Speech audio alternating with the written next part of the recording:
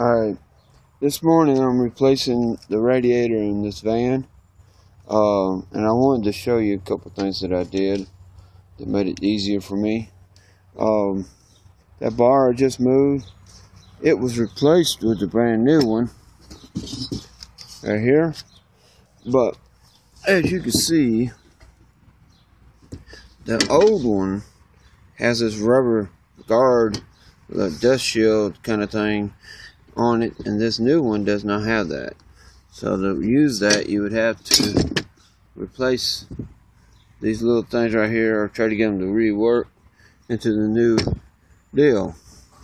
Well, I didn't know all this when I started taking the radiator out, but I came to the conclusion that instead of using the new one, I'll just take and put the old one back in place.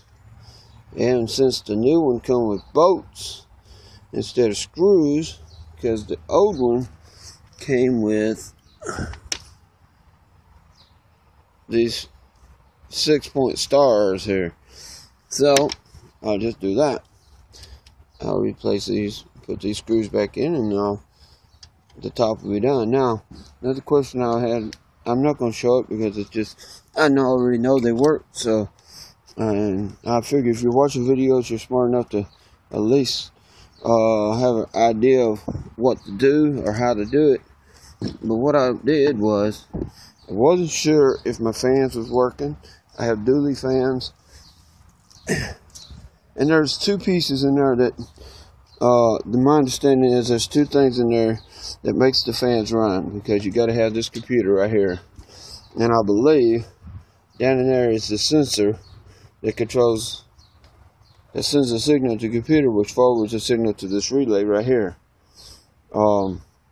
This relay is $50, and I'll go ahead and get one and replace it. And then if the fans don't run, then I know it's my thermostat, and I know I've got to replace it. But I can't get to it. I can't get a socket to fit that sensor, so I'll just have to pay a mechanic to do it. But what I needed to test this connection right here was, down in this hole is your connection right in here. It's your two leads. What I did is I found an old cord. If you're a pack rat like me and you find stuff and you say, someday I might need that, and people just look at you, well, here's your victory, sir. What I did is I took this old cord, which is like a power plug.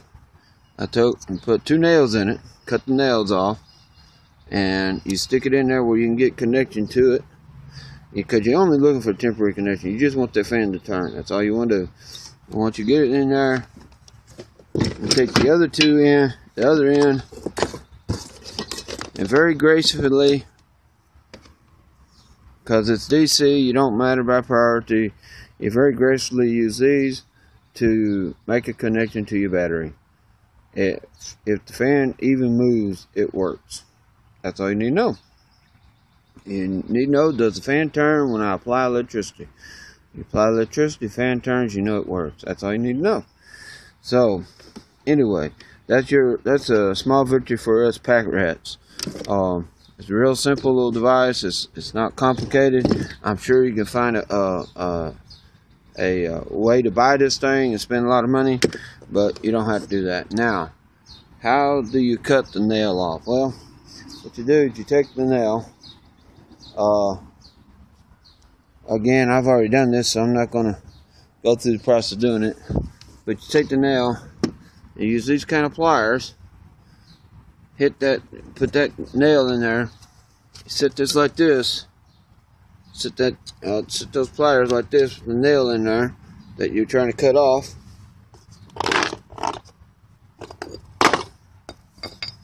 With it on a solid surface like the ground, you hit the pliers until it cuts. Because right here, in this pinch point, is a cutter.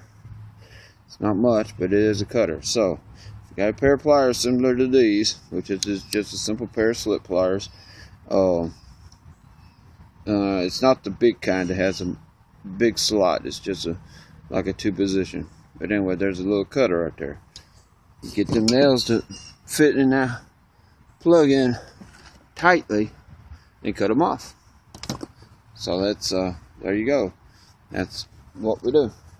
Now I just got to put it back together, and I do not use these spring clamps. I replace them with screw clamps. So I gotta make a run to the store and get them. So anyway, that's the gist of the operation.